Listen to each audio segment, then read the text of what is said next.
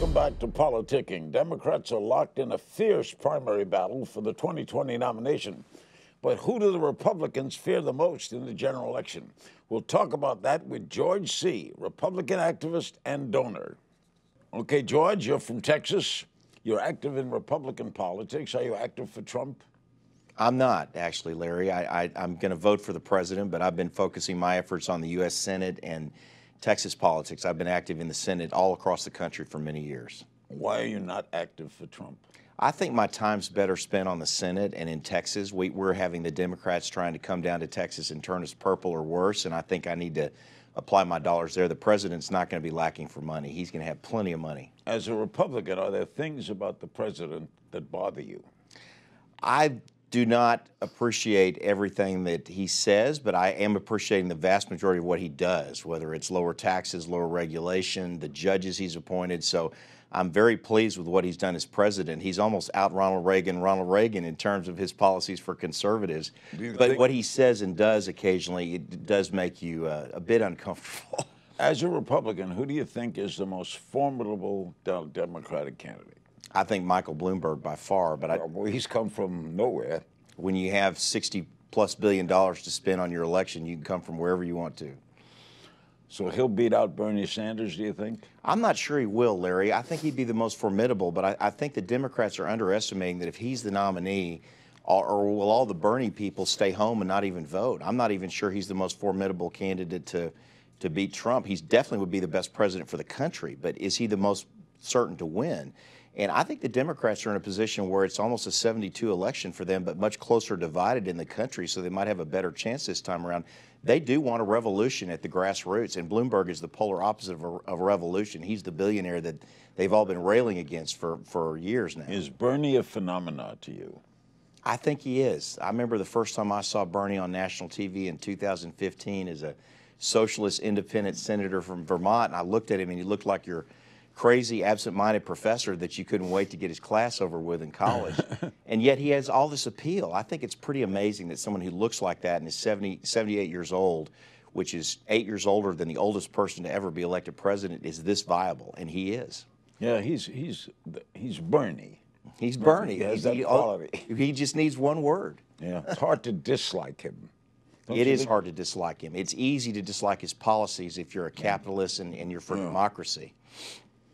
All right, what's your reaction to Bloomberg? Mega $1 million spent, what do you think? I like Bloomberg. I would be very comfortable with the country and with our economy and for business if he was president.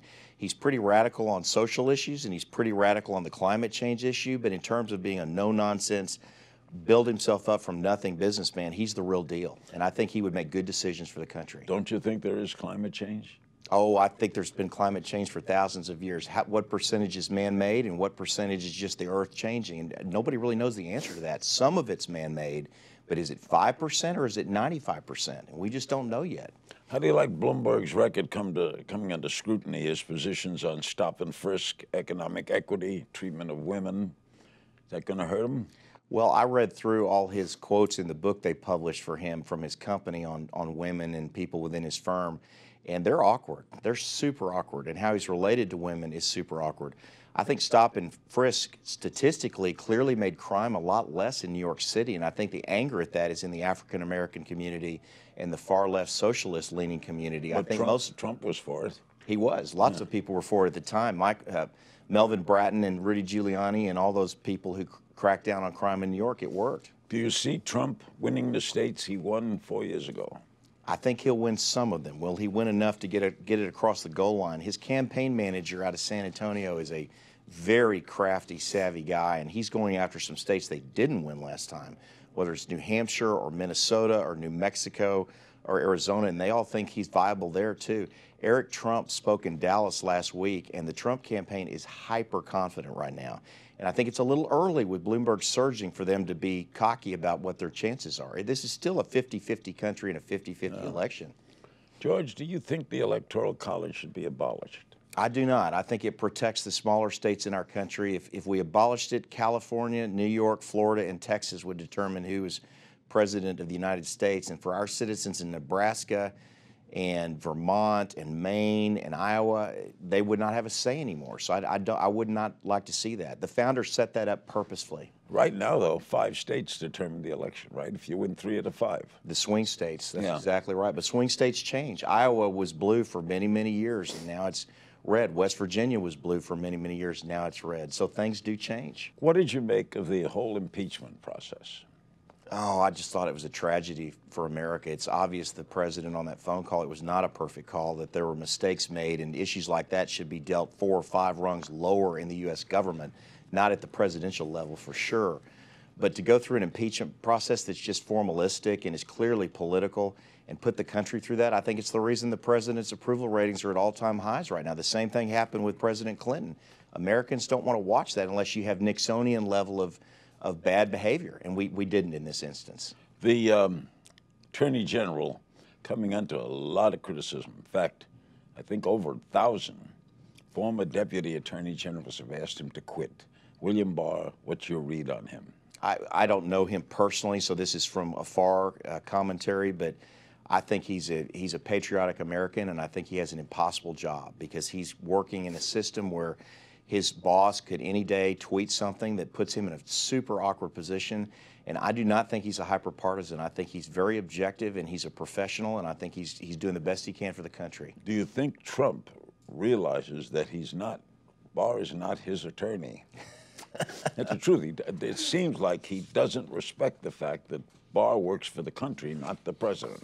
I think the president is going to do whatever he wants to do, and if that causes blow-ups and problems and issues, I don't think he really cares. I think he's making his own decisions unilaterally, and if it makes it hot under the collar for his attorney general, who he would view as someone who should be working for him 24/7, I don't think he really has much of a sympathy for the attorney general. Barr recently asserted that the president's social media posts make it impossible for me to do my job. You think he was doing that just for color? A lot of people are saying that's just to look good. I disagree. I think he's a very straightforward professional, and I think he got to the point where he wanted to say something publicly. I think it was extraordinary that he would do that. Usually your cabinet secretaries are in the background and they keep quiet. So for him to say that, he must have been highly agitated. Another thing, on the other hand, Trump claims the U.S. economy is booming, the best ever. On the other hand, his recent budget plan justifies a smaller than expected proposed pay raise for civilian federal employees by citing national emergency. Which is which?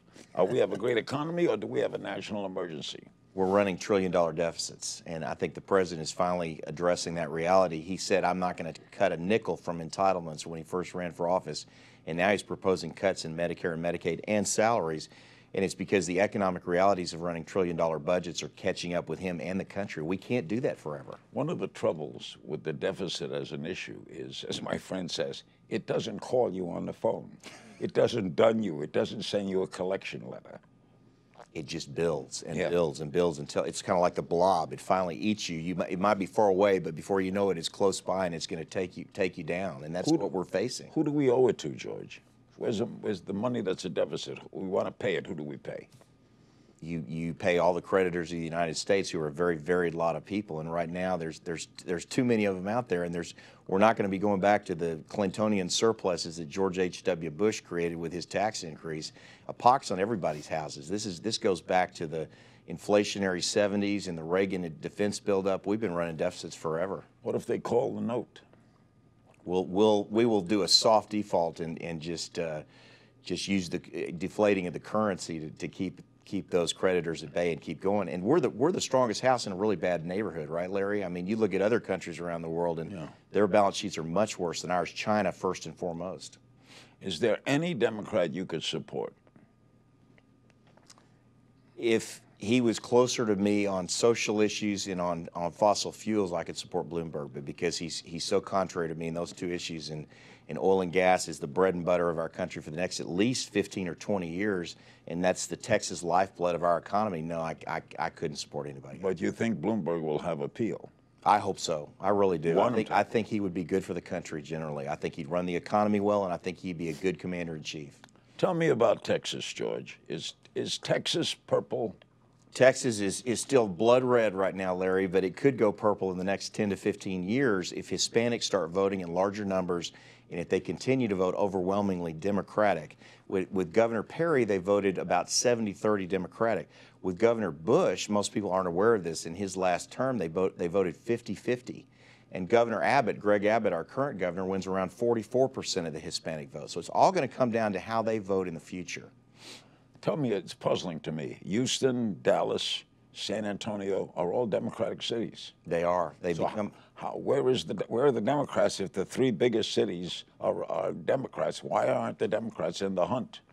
It's because it's so close in those urban areas, Larry. It's about 53-47. And if you go out to the suburbs or smaller communities like Amarillo, Lubbock, some of these Texas cities that are in the 200 to 400,000 range, they vote overwhelmingly Republican, 65-35, which gives you about a 10% Republican margin in a normal election right now. But Hispanics are the future of Texas, period. They're going to be our largest ethnic group at some point, and as they start turning out and more forced to vote, who carries the day with them is going to determine what Texas looks like. Thank you, George. Thank you, Great Larry. seeing you. Good to be with you.